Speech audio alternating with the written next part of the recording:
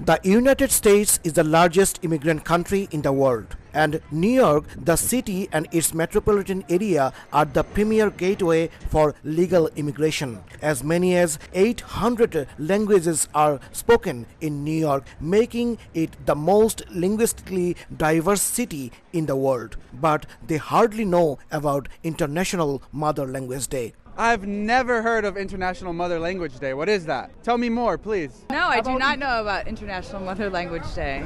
Times Square. It was once famously said, if you stand at Times Square long enough, you will see the entire world walk by. It's the city that never sleeps. Many tourists from different countries of the world visit here every day, but they also don't know about International Mother Language Day. I don't know.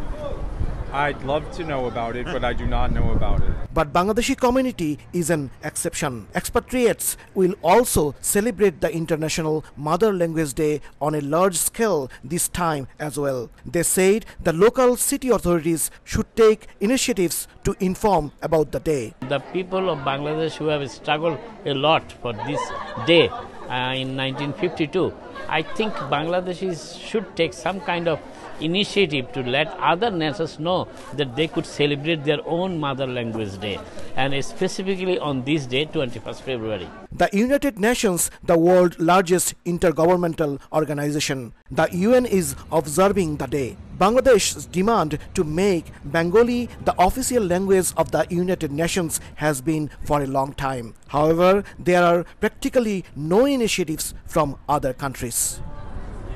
This area is known as Diversity Plaza, Jackson Heights. Here, 21st February will be observed as a Mother Language Day.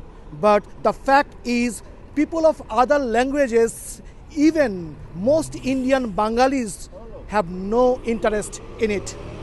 Hassanuzzaman Saki, Somoy News, New York.